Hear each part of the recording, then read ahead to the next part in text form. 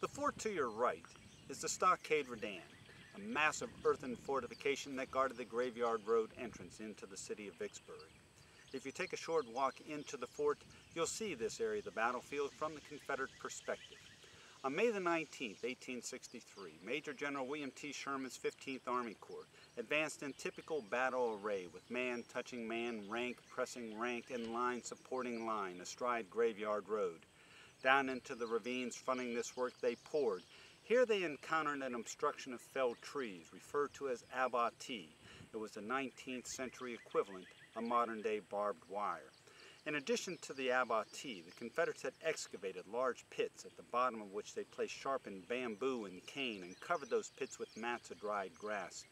Thanks to these obstructions, the Union advance was thwarted long before it ever reached its objective, this fort. In preparation for the attack on May the 22nd, Sherman realized that this obstruction had to be avoided at all costs, but the only open avenue of advance was straight down the road itself.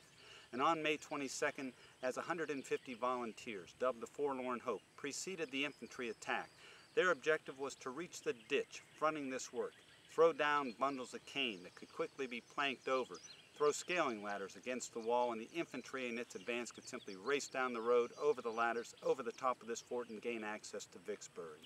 But as the volunteers reached the ditch and threw down their bridging materials, they were shocked to see that there were no troops behind them. The order was never relayed to the troops to advance. But when the troops finally advanced, they managed to reach this fort, plant their flags on the exterior slopes of Stockade Redan, but here were driven back by bayonet. By day's end, all along this broad 3-mile attacking front, Union soldiers were hurled back with a loss in excess of 3,000 soldiers. The siege of Vicksburg would begin in earnest.